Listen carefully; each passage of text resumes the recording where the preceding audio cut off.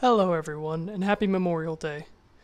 I'd like to take right now to say thank you to anyone who's been in the service or has served our country in any way, and to remember those who have fallen, who are still not here to be thanked, because they deserve the most thanks for giving their life for this great country.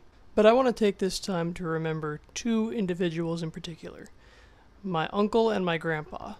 My uncle served in the Navy, and he was in the first Gulf War. He served on several aircraft carriers as a torpedo specialist, one of them being the USS Ronald Reagan.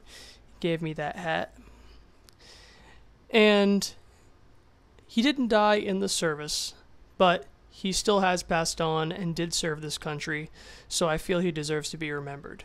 His dad, my grandpa, served in Korea, and he died 2 years before I was born. But to my older brother, he said he always wanted to take him fishing. So hopefully he's casting the line in the best place to cast the line.